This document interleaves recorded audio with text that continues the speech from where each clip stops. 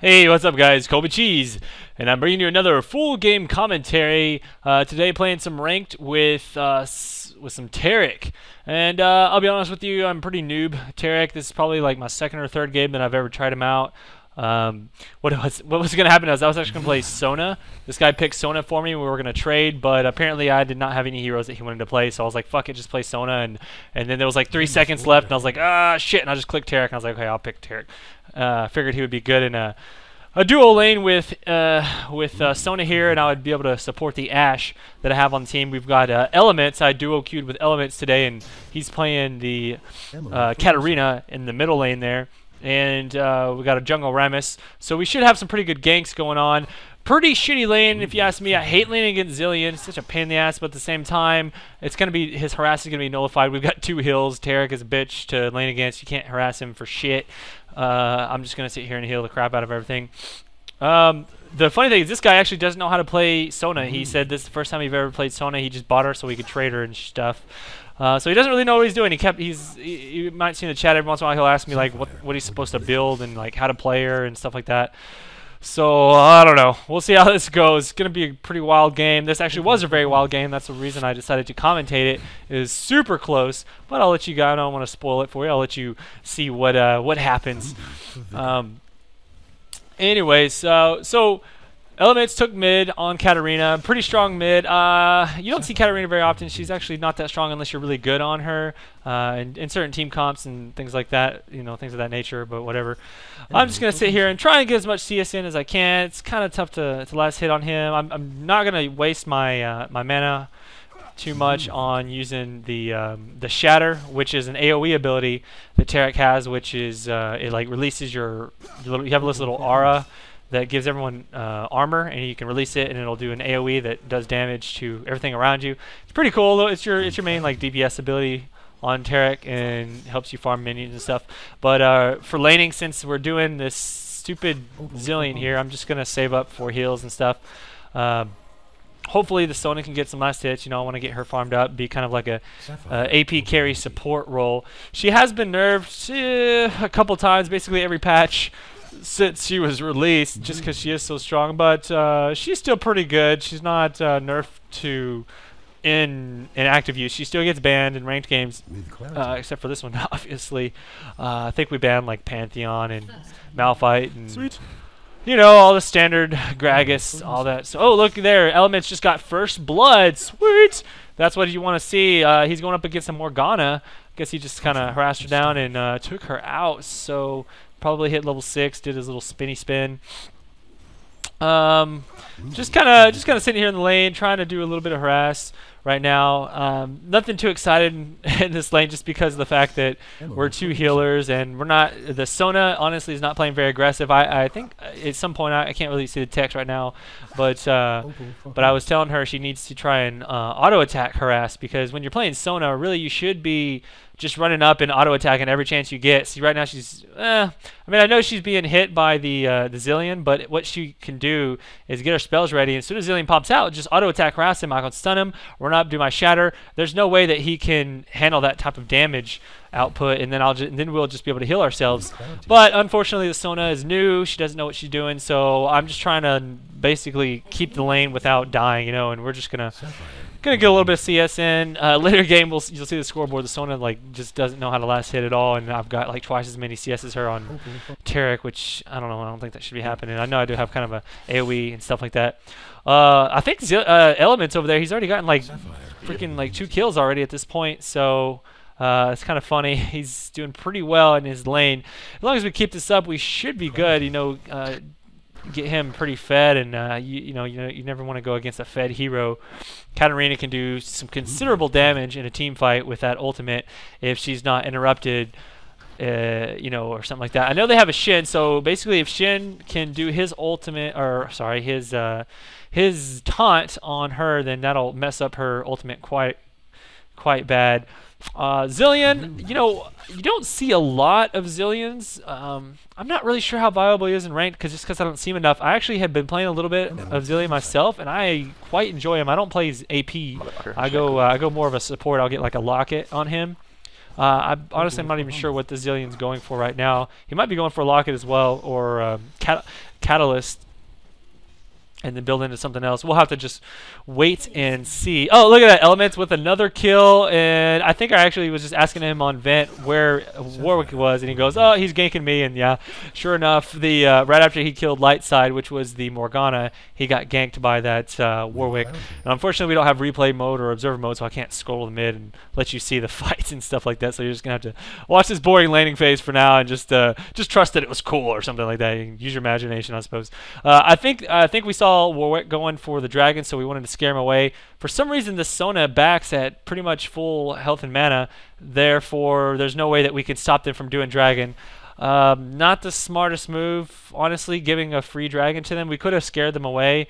The Rammus is going to roll in to see if he can smite it, but it's too late. There's 4 people there. Not really anything we can do.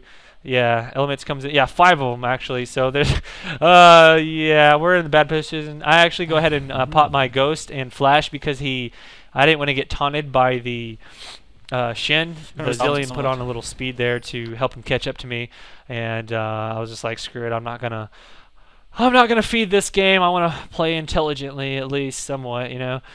So I'm just going to go back to the lane, get a little bit of extra farm in. I'm trying to build up to a, I believe I'm going to go ahead and go for the Aegis. And right now I just want to build up support so that I can make sure that the team has a good amount of buffed items so that when we go into team fights we will be able to win, just based on the fact that we have the heals, the aura for me. And at this point, the game actually is lagging. I'm like, I can't move. You can probably see me clicking on the screen right now, but my hero won't move. He's just auto-attacking back. I couldn't do any heals or anything, so I'm not sure why the Warwick's able to move.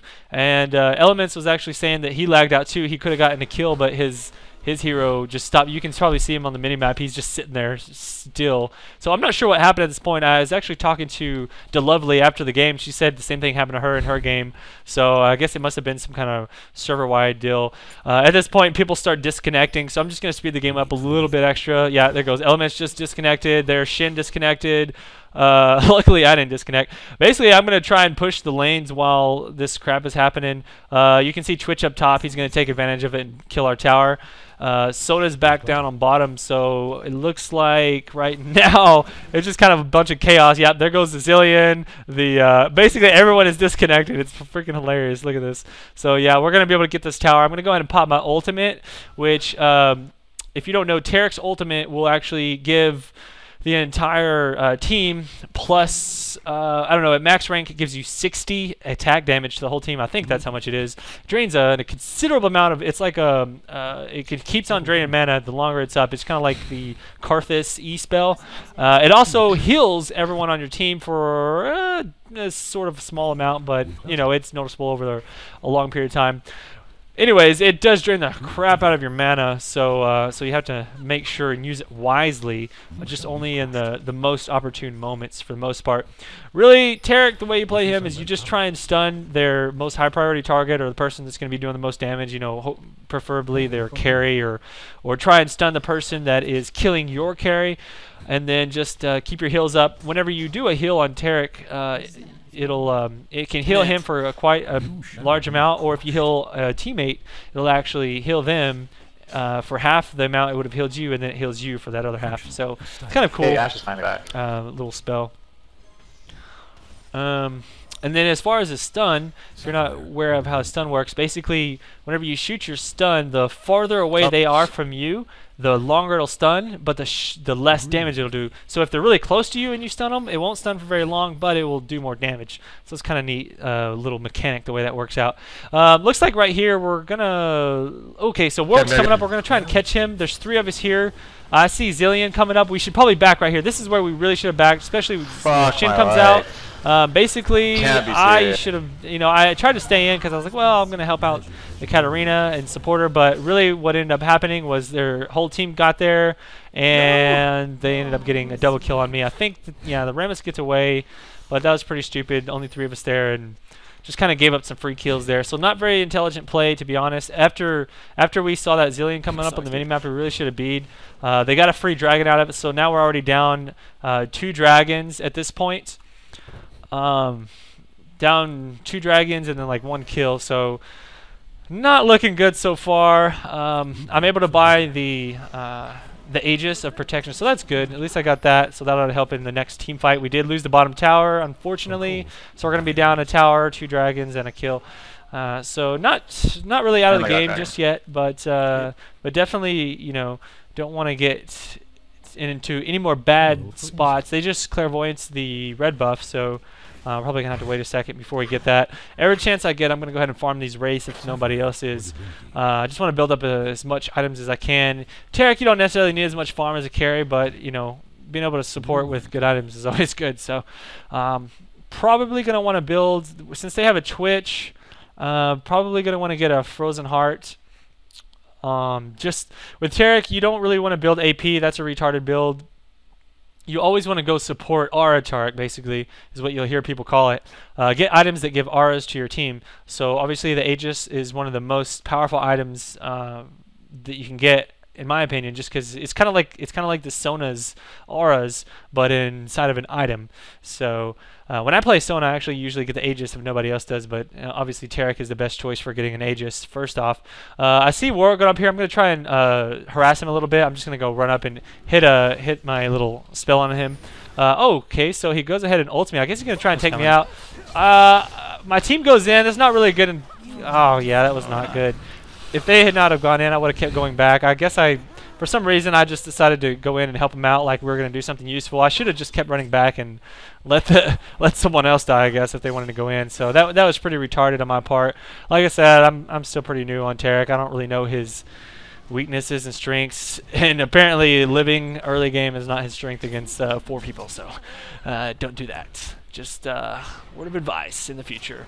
I'm going to go ahead and get, since they've got a Morgana and they've got a slow with Twitch and all that and lots of magic damage, I'm going to try and build my Merc Treads. It's going to be probably the best thing right now. I'll go ahead and get a ward for now. I don't really need that health push. Oh, shoot. Looks like a team fight's breaking out here in the mid. Zillion putting the ult on the Twitch, so he's not going to die. Man, I don't know. Our Ashe got taken out. She really needs to get farmed up. Right now, she's going to be our main source of damage. We really don't have a lot of damage. I mean, we've got the ult. If Elementz can get a full ult off, then that's going to do considerable damage to their team. However, other than that, we don't really have any way of taking them out quickly. No real burst or anything. So we're just relying on that poke comp with the 2 heals. So really we shouldn't be. Oh, okay. Well, actually that's the end of the first part. Go ahead and click the link. Take you to the second video, and then I'll finish the discussion about the team comp that we're trying to go for here and whatnot. So I'll see you guys here in just a second.